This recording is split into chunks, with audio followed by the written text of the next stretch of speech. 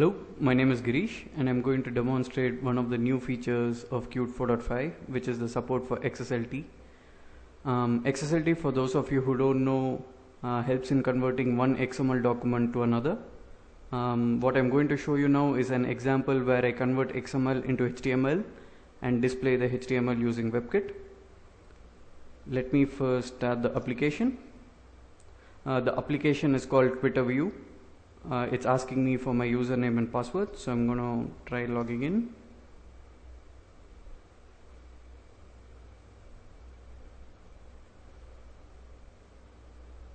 Twitter provides an API by which you can get information about the user and the user's friends, followers, and your messages. What the application does is that it uses this API, gets the information from Twitter, converts this information and shows it in WebKit. You can see all my messages right now. I can click on the links on the left. So for example, if I click on me, I see messages from only me. I can click on everyone and it shows me messages from the public. I also have the list of my friends. The images of the friends are on the left, which you see as these small icons. I can click on any of them to see their messages. For the followers, I decided that I will not show the text, I will not show their names. This is because I expect to have a lot of followers, since I'm all the rage. But what you can do is that you can hover over the small images and you can see their names. I can also click on any of these images. So for example, I right now clicked on Henrik. It shows me the messages from Henrik. The messages are also formatted in such a way that it underlines the users to which the messages are responding to. So for example, in the message here, Henrik is responding to Jesper, and Jesper is actually a link. So I can click on Jesper and I can follow through and see Jesper's images. One of the other things you might have noticed is that the images of the followers are of different sizes.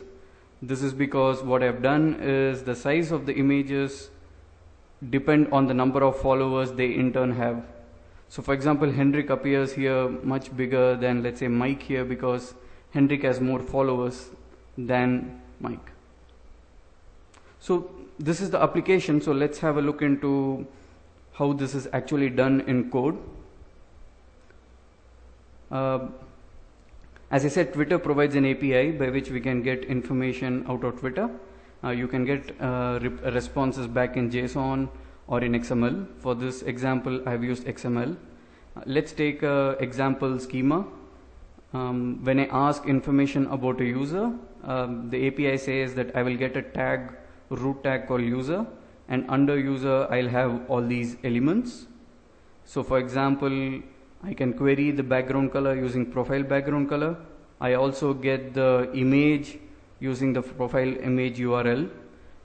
Notice here that this Twitter page might actually look very different for you. This is probably because you configured different background images and colors in Twitter for yourself. So what we can do is we get this XML as a part of, we get this XML response. Let's see how the query itself is created. It's really simple to create an Xslt query. There is a class called XML query, and this was already introduced in Qt 4.4. And this initially only supported XQuery 2.0, but right now we can pass this enumeration, which indicates that what we want is an Xslt query. We set the input to be the XML which is received from Twitter. We set the query to be the XSL which we would like to apply. XSL is the transform which I am applying. And I can evaluate the output to an IO device or a string or a string list or whatever I like. In this case, I have just evaluated it to a buffer. And this buffer is basically the output HTML after the transformation, and I just do set HTML of the output. Note that Twitter view itself is actually just a cube web view, which is why set.html works. Let's have a look at this Twitter view.xsl. Xslt is just an XML document. This is the standard template stuff where you have the XSL namespace defined and so on. This is just basically just a normal HTML document. What we can do is that in the HTML document, so for example here, I want to define the background color for the body. What I do is I pick it up from the input HTML. As we saw here in the Twitter API, the tag actually appears under user, and under user it is under profile background color. So what I do is I create a template which matches by user, and I then select the profile background color.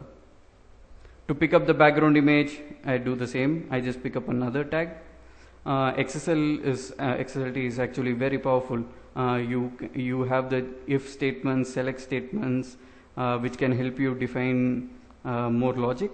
So for example here, Twitter tells me whether the background needs to be tiled or not. So I check the value of profile background tile, and then I set the background repeat CSS property to be repeat or no repeat. Another thing which I would like to show you is how I actually generate different image sizes for the followers. One of the nice things about all these, all the lists here, for example the friends list, followers list, is that these lists are created dynamically. So they are inserted into the HTML dynamically using WebKit. So back to what I was mentioning about running through followers.xsl. What I do here is essentially that I define an image tag. I define an image tag for each of the followers, and they have the width which is set to a minimum of 20 but a maximum of 50 depending on their follower count. So you can see that the width actually varies depending on the number of followers the user has, and the same applies for the height. And this entire HTML is just a list. So this is just a HTML. This XSL creates a HTML fraglet, which is a list of images, and this list of images is inserted into the main HTML dynamically. And that's about it. Thank you.